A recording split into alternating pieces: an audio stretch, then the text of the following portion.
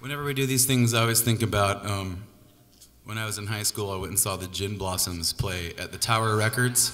At the Tower Records by Fiesta Mall. Right down the road here. Yeah, right down the road. Neither of those two are... Well, Fiesta Mall's still there, I guess. Kinda. It's... And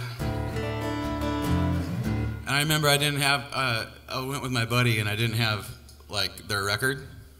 So I brought his copy of Seasons in the Abyss. And I made the Gin Blossom sign a Slayer record. They're like, why are we signing a Slayer record? I thought it was cool. No, I don't have it anymore. Somehow all my CDs kind of went probably back to Zia at some point. Or your parents found it and burnt it, right? It's like, yeah, everybody, yeah.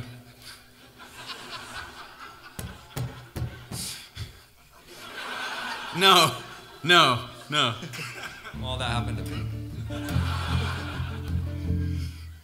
But yeah, I don't even know where to go on that. So anyway, thank you guys so much. We really appreciate you coming down and picking up the record and your support for us over the years. We're playing tomorrow, actually, in town.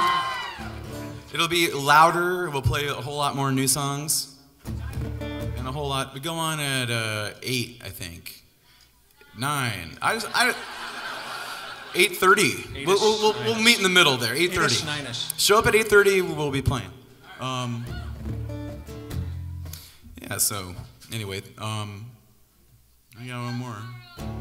Like Kill tomorrow. Okay. I'll submit that to their committee. We'll vote on it. Yeah. All right, so yeah, we're gonna play another one. Then we'll hang out. We'll sign your records and field questions. I guess. I don't know. We'll do our best anyway. I know.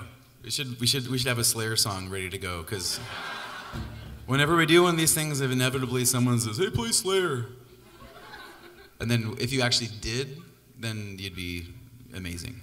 So next time we do this, we'll have something like Dead Skin Mask. We'll get ready. All right.